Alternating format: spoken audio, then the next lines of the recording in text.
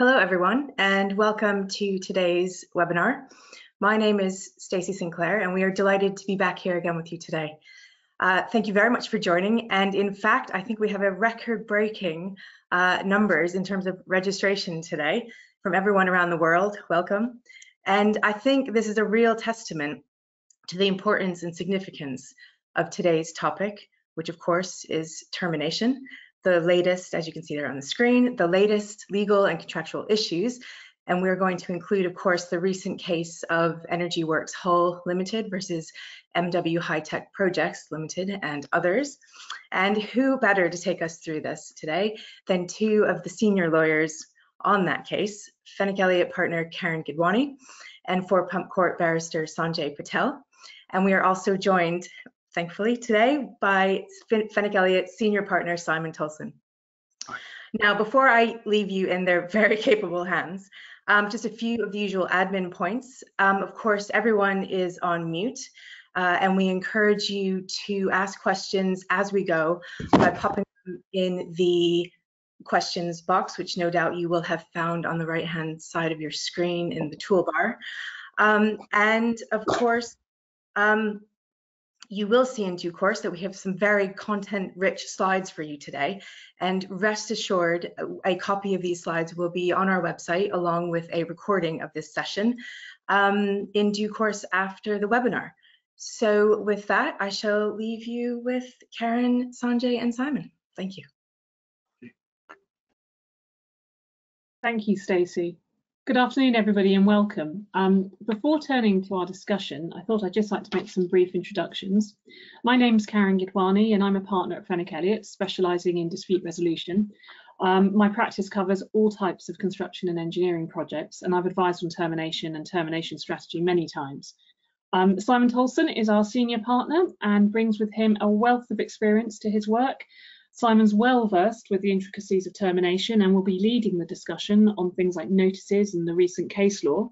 Simon is also the honorary president of TEXA and has recently won the Claire Edwards Award for his services to the construction law industry, and is currently sitting as a commissioner on the Building the Future Commission for 2023, which is a project which has been started by Building Magazine to report on problems and challenges and possible solutions in key areas of the industry. We also have with us today Sanjay Patel, who is a barrister at Pump Court. Sanjay has also an enormous breadth of experience, both domestically and internationally, has done a lot of work in the Middle East as well as in the UK. He is well versed in the law concerning termination and also has an interest in finance and finance law, and is one of the very few barristers that I know who knows his way very well around a spreadsheet, which was very useful in this case. In the time available today, we will be focusing on, firstly, the right to termination and a practical look at the Energy Works Hull case, and Sanjay will be leading that. Then Simon will look at getting termination right, and in particular notices, repudiation, termination triggers, and then a quick roundup of the recent case law. Finally, we'll have a Q&A at the end, and you're encouraged, and it would be great if you have any questions during the course of the talk today, if you could put your questions in the chat, and then we can pick those up at the end. And without much further ado, Sanjay, if I could hand on over to you. Thanks so much for that kind introduction, Karen, and thank you to Fenwick Elliott for inviting me. So we're going to talk about Energy Works Hull for the next sort of 25 minutes, and you are going to hear, I think, the experience of this case from the people that lived it. Karen definitely lived it, and to illustrate that I lived it, when I was first instructed on this case, I had one child. Boris Johnson was the Prime Minister. He hadn't yet won an election. Jeremy Corbyn was a leading voice in British politics. Joe Root was the captain of the English cricket team and was about to start the longest winless streak of the English cricket team, but hadn't yet got to the end of that. And no one had heard of COVID-19. Now everything has changed. There is a different English cricket captain. There is a different Prime Minister. There have been a few since, actually. And I have two children, and my youngest child is nearly 3. It really, we lived this case. It was a really amazing case to be involved in. The judgment's out. as many of you will know, it's 230 pages long, so you'll need a sabbatical to read it. But it is a significant case. It's the award of damages were £119 million, which, to the best of my knowledge, is the largest award of damages after a TCC trial. There's a lot in there. We aren't going to go through every point because we'd be here all day. But what we're really trying to do is give a picture of that trial from the point of view of people that were involved in it. Where to start? A few introductory facts. This was an energy from waste plant in Hull, which runs on RDF, and RDF stands for refuse derived fuel, and it's worth just pausing there on the nature of this plant, because the way that the plant runs is really one of the reasons why this case was so complicated, both from a technical and legal point of view. RDF is effectively lightly processed household waste. And in that regard, this plant is unlike almost any other kind of power plant, because if you think about most other power plants which are in the non-renewable space, they have a certain type of fuel: coal, oil, uranium in the case of nuclear stations. Whereas the fuel at this sort of plant is inherently uncertain. It will have uncertain density, uncertain calorific value or energy content. And so what one is trying to achieve from a technical point of view is a plant with stable operation with inherently uncertain fuel. It will have different chemical compositions every time something is loaded into the gasifier. So that's worth having in mind, because that essential feature of this plant was one of the key points of difference to this case as opposed to others. And it poses a very difficult technical challenge, having stable operation with an uncertain fuel. So the key players were Energy Works Hull, the employer, our clients, and M&W was the main contractor. Outertech was the gasification subcontractor, but you'll hear references to gasification or the gasifier. That is, in truth, a fancy word for an incinerator. This is an incinerator with bells and whistles on. The fuel is combusted in an oxygen-deprived environment, which creates a different sort of gas known as syngas. This case was predominantly about delay, and so we've got the key dates on the slide there. The works effectively commenced on the 20th of November 2015, and M&W was required to achieve takeover by the 9th of April of 2018. And there was a right of termination if liquidated damages reached a delay damages cap of 15% of the contract price. Missing out all the maths, that meant that if there was not takeover by the 7th of January 2019, then there was a right of termination. And there are important words in the brackets: if there are no extensions of time. And the final bullet point was really the key battleground in the case. It was Energy Works Hull's responsibility to source RDF for the purposes of commissioning. So the specification and composition of the RDF that was delivered for the purposes of commissioning was EWH's responsibility. And that was really the focus of the battle in the case. We spin the story forward to the beginning of 2018, and the works are really in delay. And the cause of the delays was pretty much common ground by the time of trial. It was delays to piping, pretty complex piping at this plant. And if you want to know a little bit more about that bit of the case, there was a separate chapter of the litigation between M&W and a subcontractor called Premier Engineering, and you can read all about that in that judgment. But the focus of dispute in this litigation was in what happened really in 2018 and the beginning of 2019. So by this point, M&W is obviously not going to complete the works by the date for takeover. And it decided that its tactic was to start getting aggressive in relation to the fuel. And late 2017 and early 2018, there are a series of extremely aggressive emails taking issue with the RDF and the composition of the RDF. There were demands for sight of a quality management system in relation to the RDF. There were a series of extremely long letters about the sampling of RDF and how that would be done. And there was also a demand that each wagon load of RDF should be pre-certified as showing that the RDF was in specification.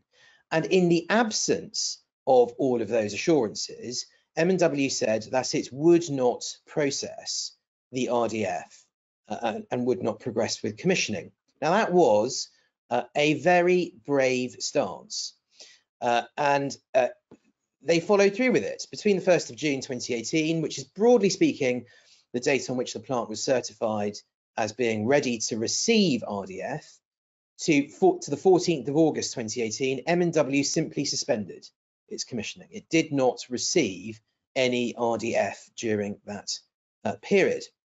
Now that raised the key question: was M&W actually entitled to an extension of time for the period where it was suspending commissioning based on its complaints about the RDF? Now, that particular standoff was resolved by a transitional agreement where the parties agreed that they were going to test fuel in a particular way, and they were going to sample it in a particular way, and that led to the commencement of RDF deliveries. So, crisis somewhat averted until the problem comes back. November 2018, I should explain, when I said on the 1st of June that the plant was ready to receive RDF, it was only ready in a limited sense, in that it was ready to receive RDF in a particular part of the site known as the mechanical pre-treatment plant. The gasifier at that point was months away from completion and was not ready to receive RDF. By November 2018, it was ready. And so we had the moment of truth, the moment that RDF, or processed RDF, which was confusingly called fuel, could be introduced into the gasifier. And at that point, the plant would not stop dripping. It was simply not possible for there to be sustained combustion of the RDF at that stage. Now, that posed two serious problems, one for M&W and one for EWH. For M&W, the serious problem was that they had seen this script before. There was a sister plant in Scotland called Levenseat, where there had been very serious problems during commissioning, which frankly could not be resolved. And so M&W, that raised the spectre, really probably for the first time, that this sort of technology had fundamental problems with it. For Energy Works Hull, the fuel that had been delivered, the RDF that had been delivered, was not perfectly in specification. And so the question then became, well, does the fact that the RDF is not in specification perfectly entitle M&W to more time? M&W said yes, EWH said no, M&W doubled down and suspended again in January 2019, importantly, at the same time as recognising that it also needed to do remedial works on the gasification equipment. And then Energy Works Hull, I would say this, but understandably lost patience and terminated the contract on the 4th of March of 2019. Now, we're very lucky to have the person in the hot seat on this webinar. Prior to my involvement in this case, Karen was the partner with conduct of the case and was heavily involved in the decision to terminate. And this is my opportunity to have my Parky moment and ask Karen, in those months leading up to the termination, leading up to the 4th of March 2019, what was going through your mind, and what was the where did you think the balance of risk was? And as I understand it, well, in fact I know, if M&W got an extension of time of 56 days or more, this termination would have been invalid under the contract. So how did you respond to that challenge? I think what this shows is that termination is, in a case like this, where a lot rides on it, termination is not a quick method. It's not something that you enter into lightly. A lot of thought went into whether or not this contract should be terminated. And actually, I think some of that came out in the judgment because evidence was given on the thought processes and the processes leading up to the termination. EWH was in quite a difficult position because they needed to get this plant progressed, but they were actually faced with a contractor who was not doing any work, so the plant couldn't be progressed. And it's safe to say, and this happens on many projects, by that point relationships were very fraught, as you can imagine, and particularly the tone of the correspondence had been quite difficult, had been quite challenging. And I have to admit, when M&W suspended in the January of 2019, I was taken aback by that because I had never seen a contractor actually expressly say, we are going to suspend, without really much behind it. Because whilst they were arguing about the fuel or the RDF, they haven't made out a very detailed case on that. And it's we act for contractors all the time, and it's a very risky situation to try and terminate a contract without, and Simon will come on to how you should set up a termination, but to terminate a contract without good reason. And one of the questions that the court was asked in this case was, did M&W have a right to do that? Because M&W argued that if they were in a situation where the employer was in breach of contract, then they were able to respond in any way they saw fit. And the right way in that circumstance was to suspend. And the judge, and you'll probably come on to this, but the judge said, no, that's not right. But that was their argument, and that's what we were facing. So very careful thought was given to what to do next, what the result of a termination might be, how you might terminate, whether you're terminating under the contract or whether you could allege repudiatory breach. And in the event when we did terminate, we alleged both. So we said default under the contract in the alternative repudiatory breach.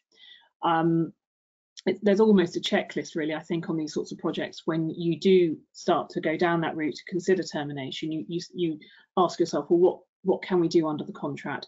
What can we do at common law? What will be the practical effect of termination?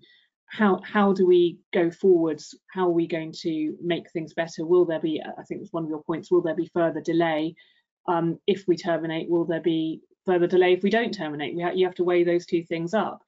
The point about delay was very much on our minds, and I think anybody in that sort of situation would not go forwards without having some idea of what their position was. And we did a sort of provisional analysis or thought around what an extension of time might be, or what entitlement M&W might have.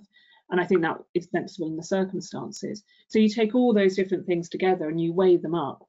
And we talked, we had our KC on board as well, and we talked to him, and we talked to the board, and we brought it all together and decided that that was the best way forward. So, as I said, termination is not, it's not something you just decide to do. It's a long process, and well, it can be a long process, but it's a proper process, and you have to take into account all these different factors, and then, having taken those into account, decide to press the button. Yeah. Yeah, well, thank you, Karen. That is such valuable insight from the person on the tools, so to speak, when it came to termination. One other thing, sorry, I had a few notes, but one thing I just would add, there was a tell for us with M&W, and that was that with the extension of time, they had not, through the course of the project, made any applications for an extension of time until about 3 or 4 months before the original contract completion date. So you'd have 2.5, nearly 3 years of no claims for an extension of time. And that, for an experienced construction lawyer, you think, well, that's odd. And therefore, they may be trying to set up a situation themselves. Yeah. Let's turn to what the judge said at trial. So as we've sort of just teed up, the key issue was whether or not M&W was going to get an extension of time based on its fuel-based complaints. It, as I say, and this was a spectre in a sense over my involvement in the case. 56 days actually isn't a lot of time in lots of contexts, and really we had to knock these arguments out in full in order to defend the contractual termination, and we did. Mr. Justice Pepperell decided that M&W did not have a right to suspend commissioning activities or refuse to proceed with commissioning activities simply because the RDF was out of specification. And there were really 3 planks to the analysis. The first is based on that really well-known term in construction contracts, which is that the contractor's got to proceed regularly and diligently. And if they're suspending, then they probably aren't doing that. And you need an express contractual right of suspension in order to suspend. And this contract really only provided for a right of suspension in the event of non-payment, and that hadn't happened. There was no right to suspend, or no express right to suspend, simply because RDF for commissioning purposes was out of specification. Another point that the judge drew on was that M&W was expressly required to proceed with its works regardless of the existence of a dispute. In those circumstances, suspension of works is unlikely to be the right response to an alleged breach of contract. Then finally, and this is more fuel specific, what M&W's argument ignored was that while there was an RDF specification, and there were various ways in which one could not comply with it, there was a specific category of what was called unacceptable RDF, which is really oversized RDF, traces of things that might be flammable or explosive or something like that, something that would cause a health and safety problem, frankly, at the plant. That was the only category of RDF that M&W was entitled to reject. It wasn't simply entitled to reject all kinds of RDF simply because they're out of specification. So that's the contract analysis. And frankly, there may not be too many transferable lessons from that analysis, because that was those were conclusions based on the wording of this contract. But the real point of general interest is that, and this may surprise lots of people on the webinar, there are not a host of authorities saying that at common law, a contractor cannot just simply suspend as a response to a breach of contract. This now is probably the leading authority on whether or not a contractor can suspend at common law as a response to a breach of contract. And unsurprisingly, the answer to that is no, you can't at common law simply suspend performance because the other party is in breach. And I've got the paragraph references to the judgment on that point. If there are still any commercial managers or contract managers for contractors tempted to suspend as a means of exerting commercial leverage over their employer, here are a few further reasons why that is a really bad idea. The first is that the suspension was treated as a repudiation of the contract at common law. That is paragraph 302, and it was also treated as a willful default.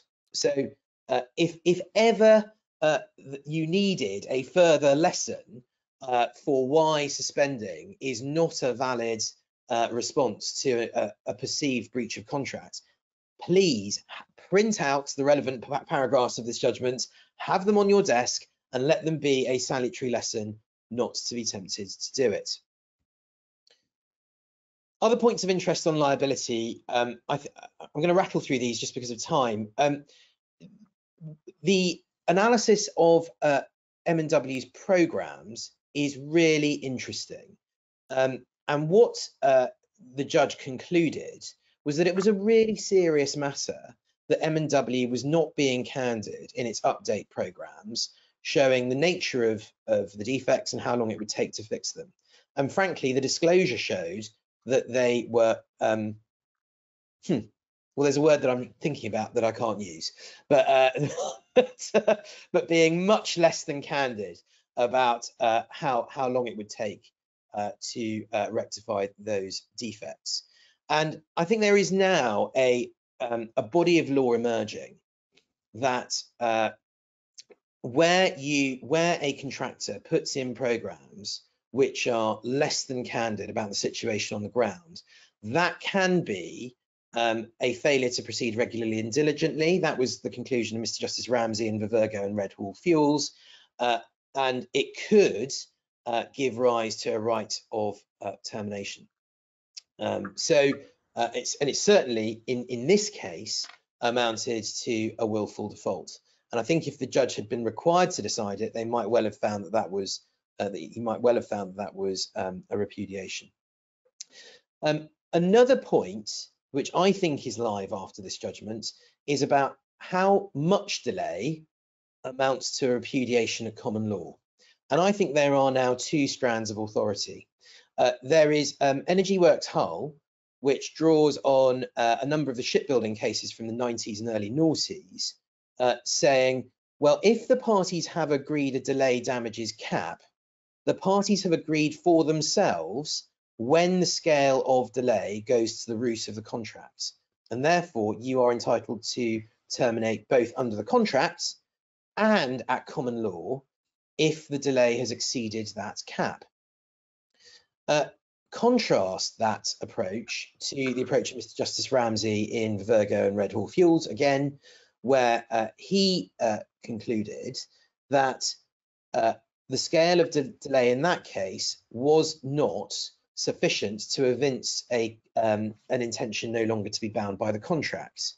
And it does seem to me that the analysis on this point differs depending on which formulation of the repudiation test you are using.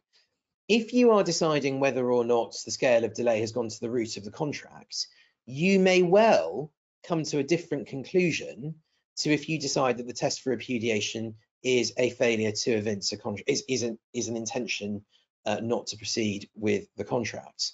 So I think two different strands of authority there, and I would say that the analysis in Energy Works Hull favours a stricter position, which is that if there is delay in excess of the cap, then potentially there is a contractual right to terminate.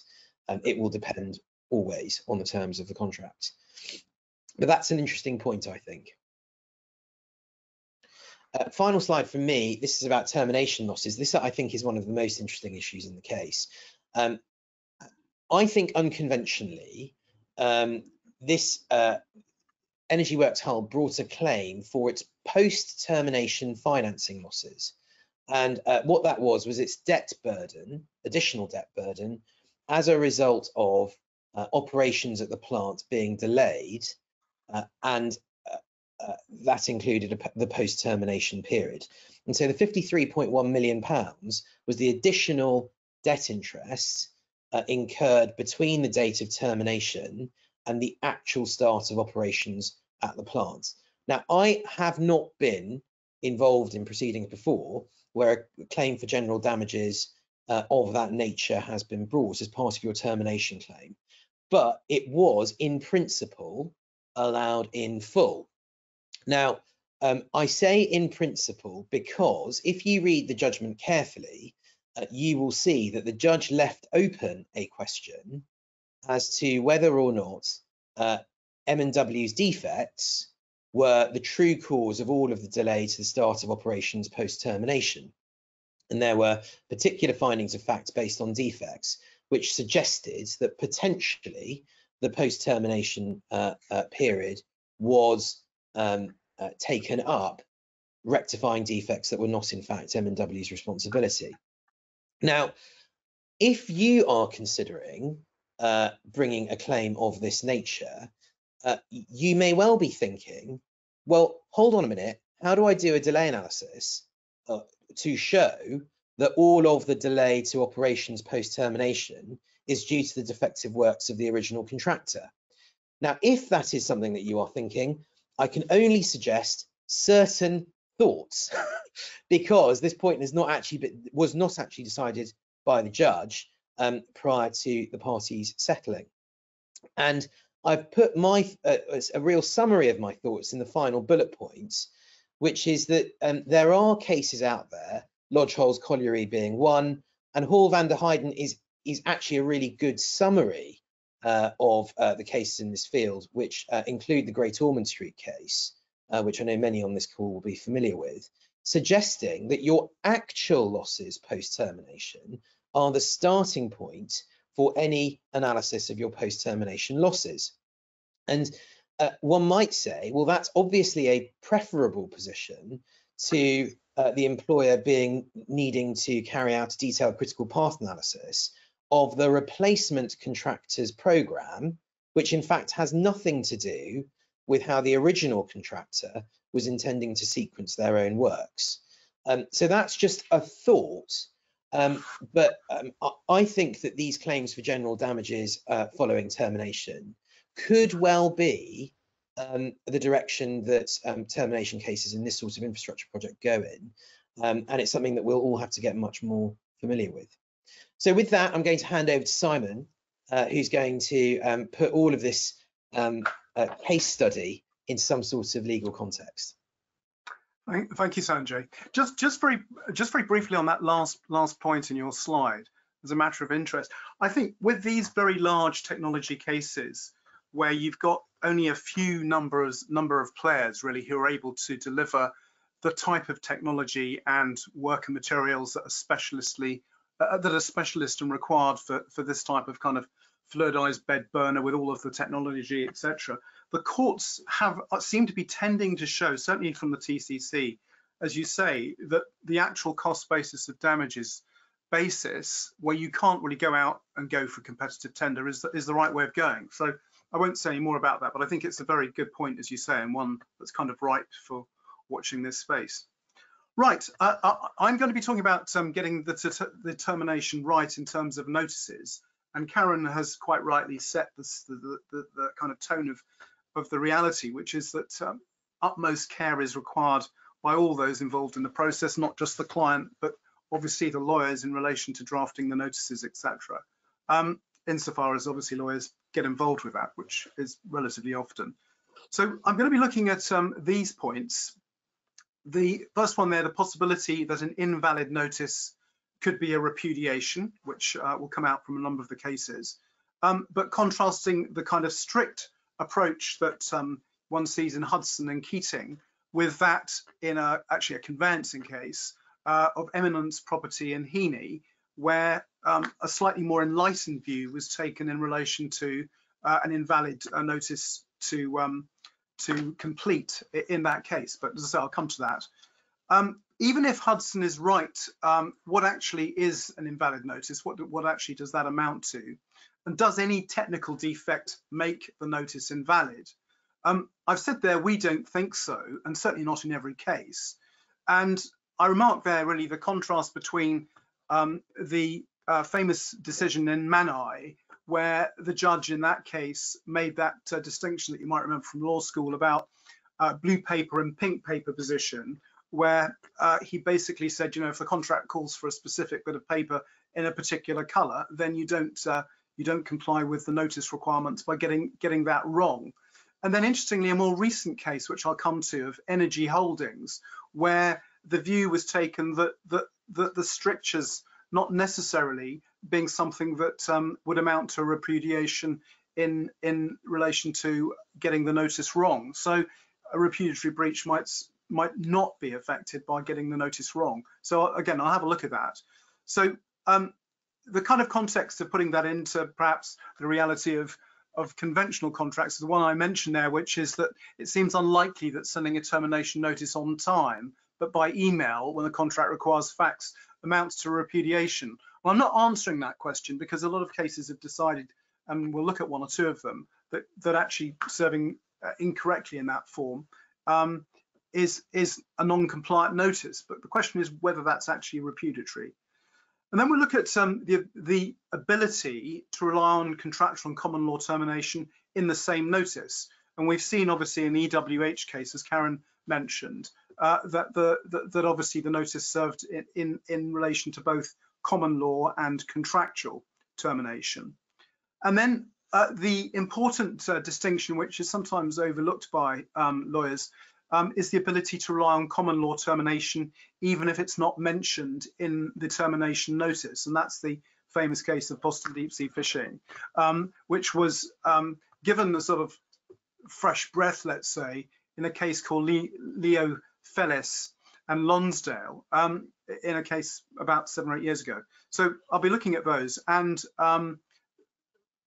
in the context of the last slide there, last point in the point, perhaps no right to claim damages on the basis on the basis other than one that was initially relied on, is really just making the point that whilst the common law position seems to be that one can rely on another reason in a repudiatory breach situation that wasn't referred to in a contractual termination notice, there might be a restriction on the ability to claim damages for that. So those kind of subtleties we'll be having a look at.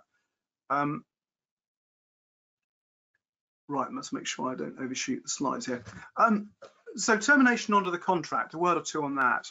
As I say, a statement of the obvious in as much as exercising contractual rights under a commercial contract is often not straightforward. And certainly the best advice that we give clients who are contemplating termination is, first of all, is that really something you want to do? Are there any other commercial options? Can you negotiate a way out of the contract, or perhaps omit a key section of works, or do something which isn't as radical as actually terminating? And obviously those kind of option analyses are done by clients regularly. But the important thing, of course, in terms of contractual notice provisions is actually making sure primarily that the requirements of the contract are adhered to strictly. So I say there, the law requires that any valid termination notice must comply strictly with the termination requirements. And the analogy that I touched on a second ago from that Manai investment and Eagle Star case, it was good old Lord Hoffman that said if the clause in the contract had said that the termination clause had to be on blue paper, it would be no good having it served on pink paper.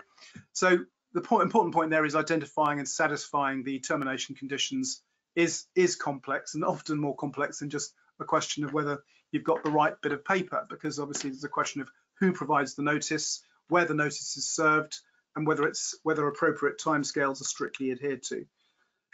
Secondly, even where the termination notice is correctly drafted and validly served, a right of termination can be inadvertently lost where a party acts in a manner inconsistent with the termination notice. And we've certainly come across a number of instances where this has happened over the years. And that's kind of where a situation arises where the party seeking to terminate does something inconsistent, like, for example, making a demand for payment of certain outstanding sums that were due under the contract, and then finding that it waives its right to terminate because the other party then actually pays the amount or most of the majority of the amount that's claimed, and then there's an argument about whether termination actually was achieved. So the point really is stakes are very high when it comes to correctly terminating, and doing so incorrectly can often result in the seesaw swinging the other way and the conduct of the terminating party becoming repudiatory. And whilst in some instances we can save the day on that, often that causes a major problem, and is the last thing that the terminating party wanted to arise. Just in terms of a little word or two about repudiatory breach and termination at common law. Conduct is repudiatory if it deprives the innocent party of substantially the whole of the benefit intended to be received from performance of the contract. So always think about repudiatory breach in really those terms. And it came from the 1962 case of Hong Kong Fur Shipping and Kawasaki, and is still good law. So depriving the innocent party substantially of the whole benefit is, you know, in relation to what Sanjay was just talking about in terms of the suspension activities of MW, one obviously is looking at the microscope in that kind of a context. And the other way of looking at repudiatory breach that any of you who are lawyers on this webinar will remember is obviously the good old common law principle of the breach going to the root of the contract, a slightly archaic sort of form of words really to describe a situation, but at the end of the day, going to the root means, you know, so fundamental as to kind of undermine the party's intentions as to the performance of the contract. So always think about whether a breach is serious enough in terms of relying on something for repudiatory breach. It's got to basically be very, very serious.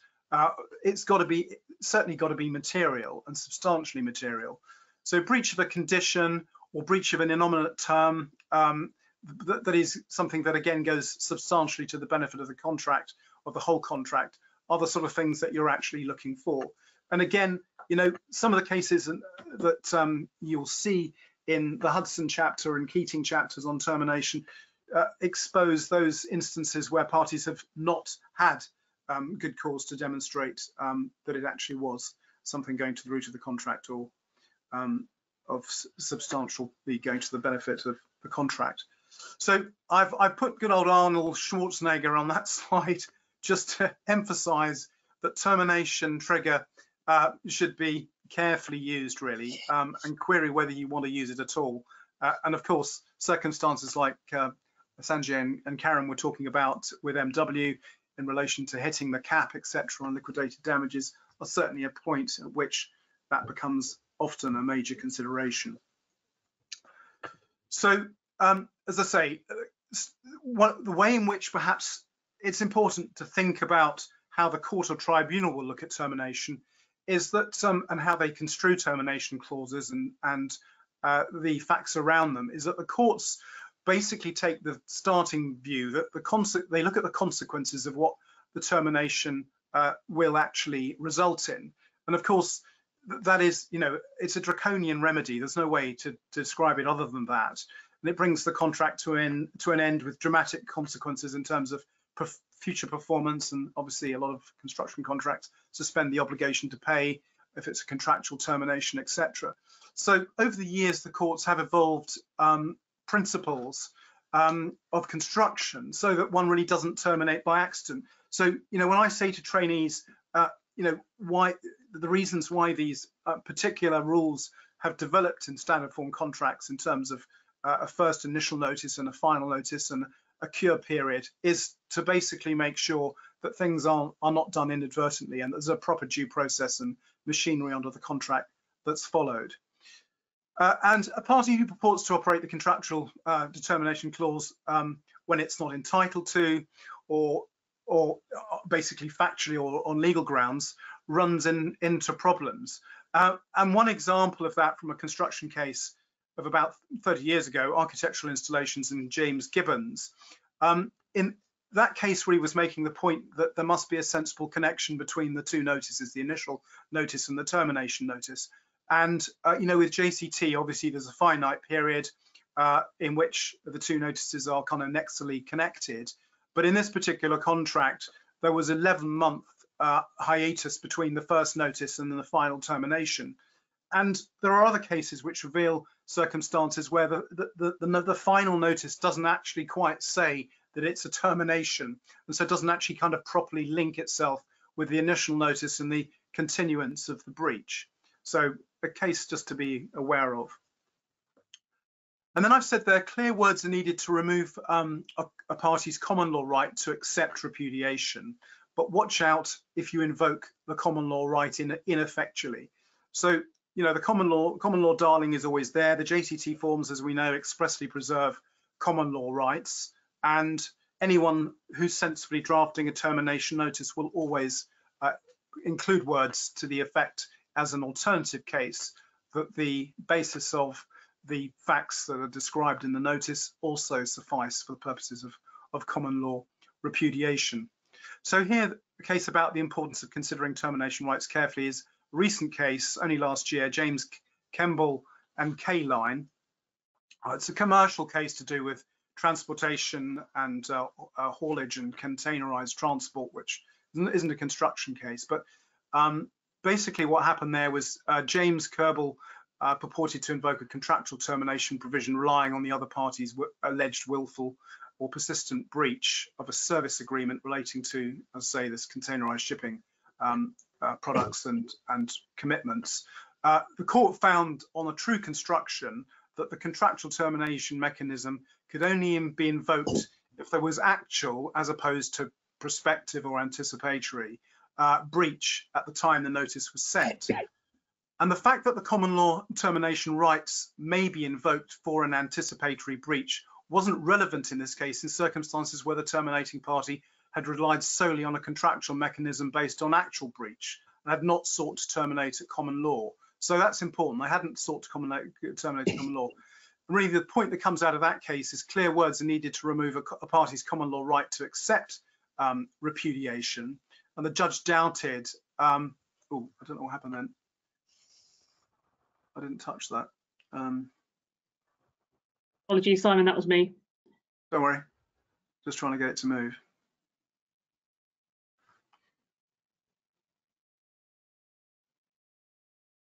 This next one after that. Yes, so really that's probably all I wanted to say about the importance of considering termination rights carefully that James Kemble revealed there. And then looking at a case, a construction case this time from 28 years ago in Lockland and Rickwood in 1995 on termination of a repudiatory breach and the consequences of getting it wrong. This is a slightly unusual building contract in the sense that it was a contract to build a property, a house, and a clause in the contract, the building contract, provided a mechanism whereby the owner, if he was dissatisfied with the performance in terms of the speed with which the property was being constructed, it could basically apply to the president of the Southend-on-Sea District Law Society. That photo that you can see on the slide there is actually the pier at Southend. I was just trying to get something that had some connection as a kind of reminder. But the president of the Southend Law Society, Southend-on-Sea Law Society, to appoint an architect or surveyor, who would then, subject to issuing a certificate, determine whether the case or the argument in relation to slow progress had been made out or not, and it provided the basis to get out of the contract.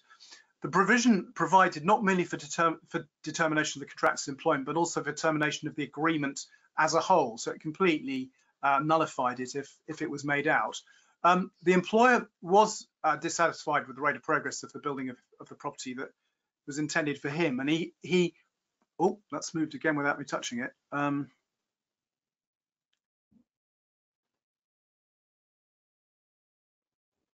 Sorry, don't know what's happened there. That slide, Simon. Yeah, it is that one, isn't it? Yeah. So what happened there was that he failed. The party seeking to bring about a termination failed to invoke that clause 2, but instead relied on their common law rights. And the Court of Appeal went to the Court of Appeal that an express determination clause, even of the type and the common law right to repudiate, could exist side by side, but the common law right only arises in circumstances where the contractor displays a clear intention not to be bound by the contract. A mere delay in this case by the builder in actually constructing the property did not amount to grounds for repudiation. And there's a few of the decisions in relation to delay of itself, which is of course why proceeding regularly and diligently is a relatively difficult ground to make out without special facts. So let's try and move on to the next one. Yes, so now I want to say a word or two about the eminence property and Heaney case, another property case. And this is one really where I've said there was a generous view that was taken of the terminator. In this case, it was a Court of Appeal case.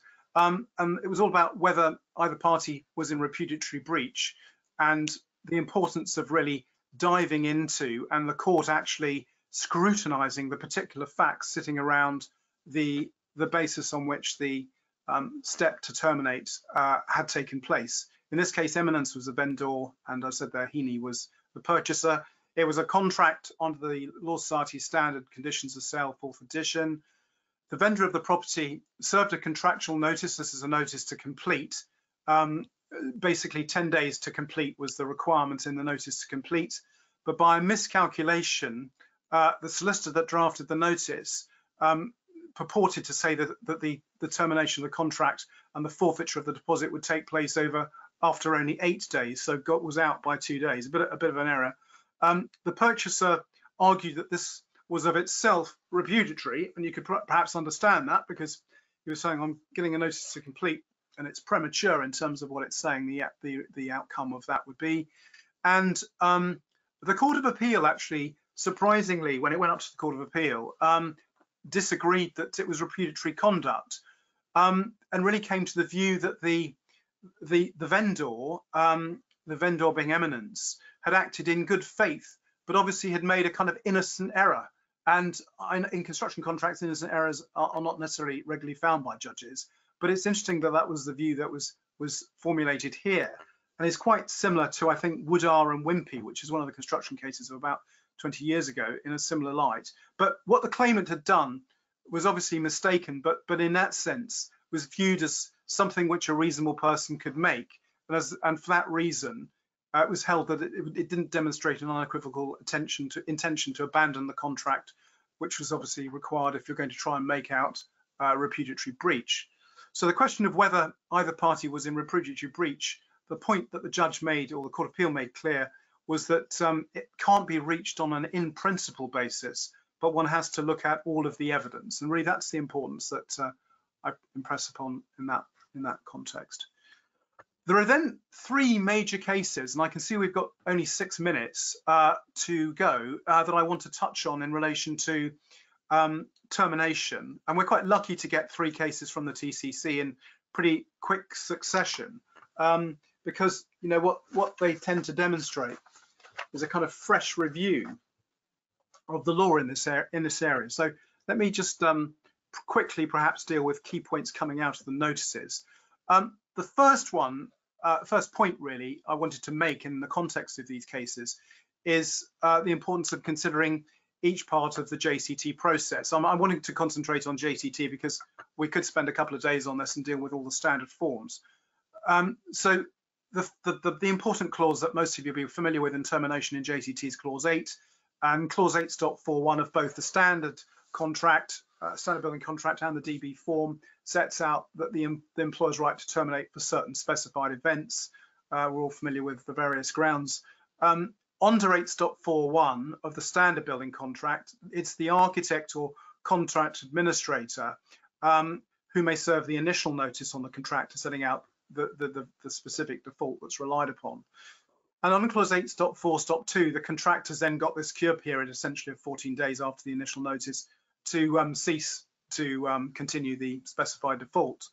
But if it fails to do so, in the opinion of the employer, then the employer may, on 21 days, within 21 days notice from the initial notice, on the expiry of that 14-day period, serve a further notice. So that's all kind of relatively straightforward, one might think. Where and who should the notices be served on? Well, 1.7 of JCT sets out those requirements and says that the notices should be in writing. I think that's pretty obvious. And unless otherwise agreed between the parties, be served by hand or prepaid post to the recipient's address in the contract particulars. Now, again, time and again, clients come to us and they've served the notice on the wrong party, or they've been the recipient of a notice and it's not been served correctly. So always look out for that. Remember, it's important that it's served at the right address, or the principal or registered office if that's the default position. Clause 1.74 states that when sent by post, a notice must be by recorded, signed for, or special delivery. So again, another important requirement.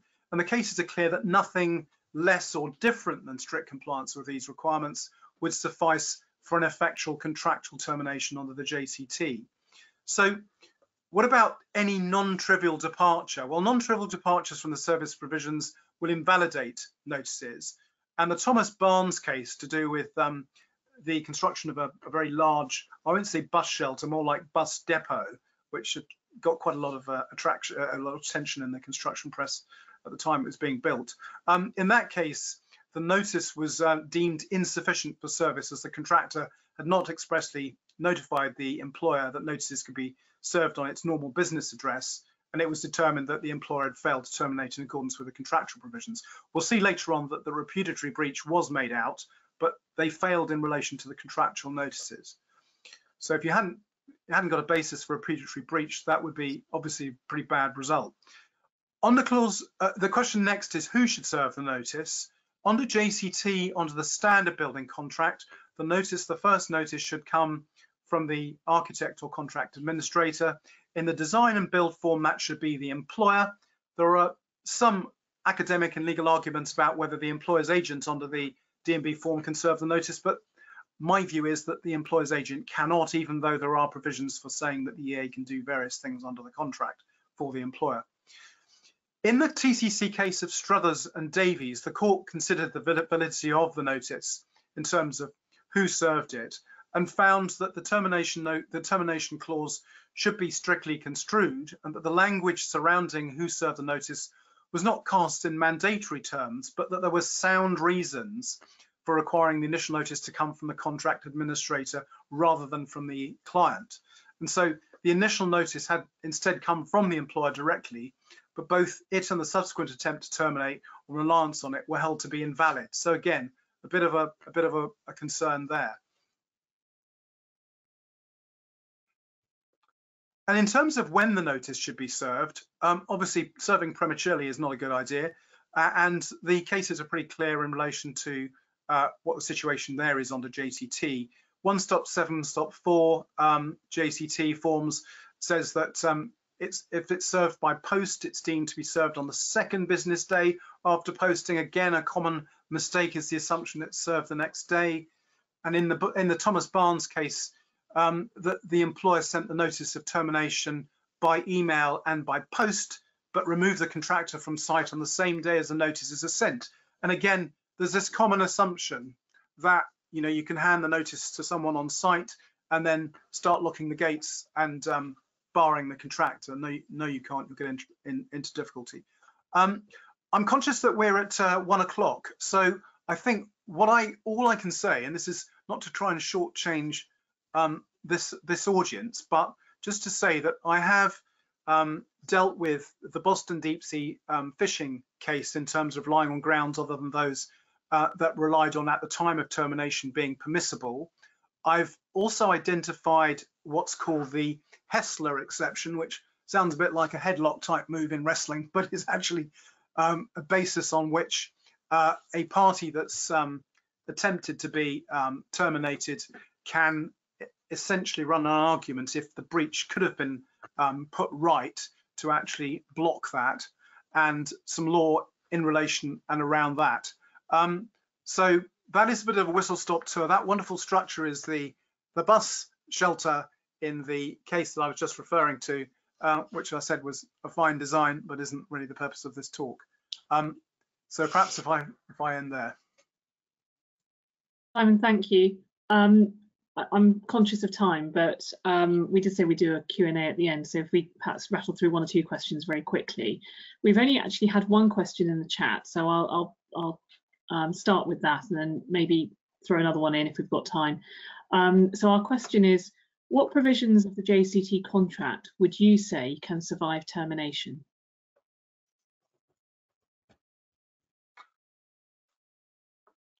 Sorry, say that again. Sorry, I missed that.